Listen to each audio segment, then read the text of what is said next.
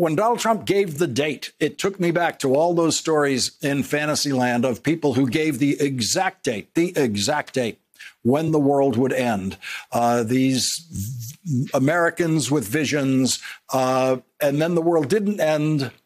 And what happens? What happens to the followers? What happens to the Trump followers on September 1st when Joe Biden is still working and sleeping in the White House?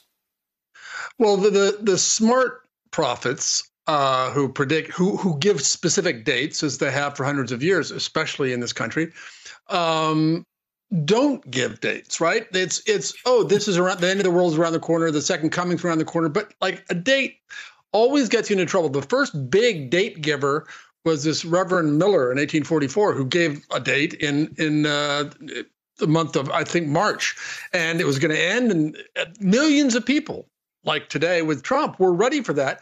Didn't happen. He said, "Oh, it's October. It's October, 1844." And it didn't happen then. And then many of them were disappointed, and it became known as the Great Disappointment.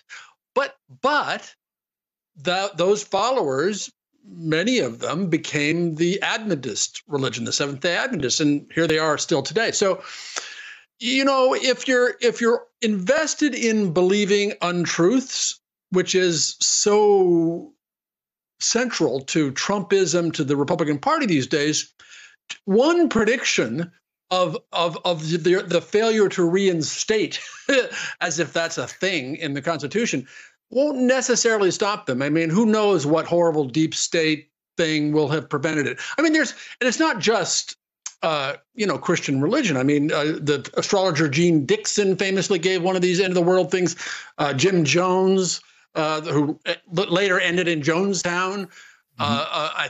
I often think of, when I think of Donald Trump, 2012, the world was supposed to end or transform in this Mayan prediction. It happens again and again, but the true believers keep on believing. I mean, I think we're getting down to the true base, because now he, as it's been reported, he actually believes this. So he is not just the charlatan fooling the suckers. He is among them, delusional, apparently, as they. You have always you've recently taken to using a diagram to explain Trump in terms that you've always explained Trump. And one of the biggest bubbles of explanation of what Donald Trump has just said is stupidity. And that is one of the most important ones that you use. There are other bubbles that you use where it's self-promotion and other things. But stupidity explains a lot of what you hear from Donald Trump. And yet, in most of the kind of people in the political world of analyzing what he says, tend to leave that out and tend to think that there's something else going on.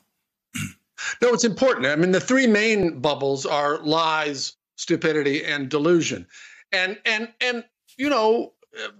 there are plenty of liars in the world, plenty of liars in politics. So believing or understanding that the stupidity and now full-on, full-scale clinical delusion are what he's about is hard for people to accept, because, of course, he did this brilliant thing, right? He got elected president. So how can he be stupid? But he is so shamelessly stupid just about how government works, how this reinstatement in August would work, because it is like the